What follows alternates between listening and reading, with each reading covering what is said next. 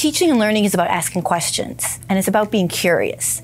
And it's not about a direct transmission of knowledge from me to you. It's about engaging the learner.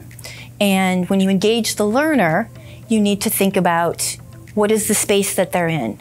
What materials do they have?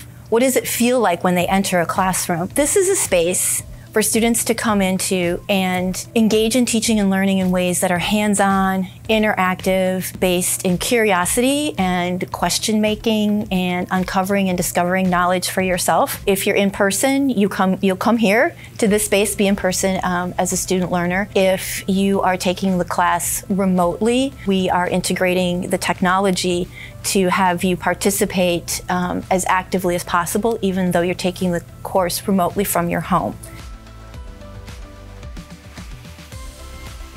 So you come in as a student, we have a whole group area, so where everybody might be meeting at the beginning of a class period with the instructor, and you're going over topics from class, the instructor's presenting some things to you, maybe setting up some activities or some experiences that you're then going to engage in for the rest of the class period. Maybe you're going to play with the wind tunnel and you have a prompt or a provocation, a challenge. How far does it go as it flies out of the wind tunnel, or something that stays in the wind tunnel but doesn't fly out? Or you might be invited to, come to the mark making area, and you're thinking about the different languages of the different mark making tools and what that means and how you can use them.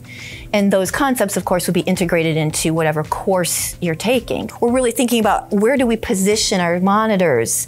How do we make them feel like they are part of the space as much as possible? And also using our new technology, such as the Owl Cam, where it captures students in person as they're speaking.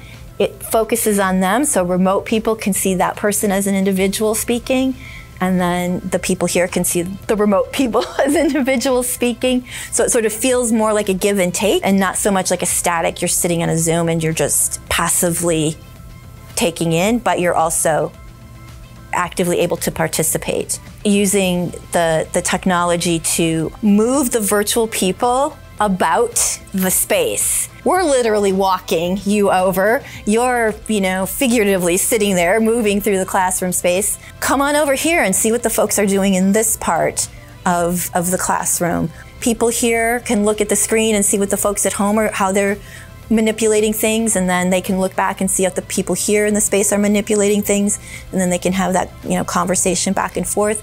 It's a way to kind of break boundaries of what might be available in some other more traditional-based classrooms, opening up those possibilities across the campus. We really want to see it as a cross-disciplinary space. So come on in, come with an open mind, curiosity, and we hope we see you here.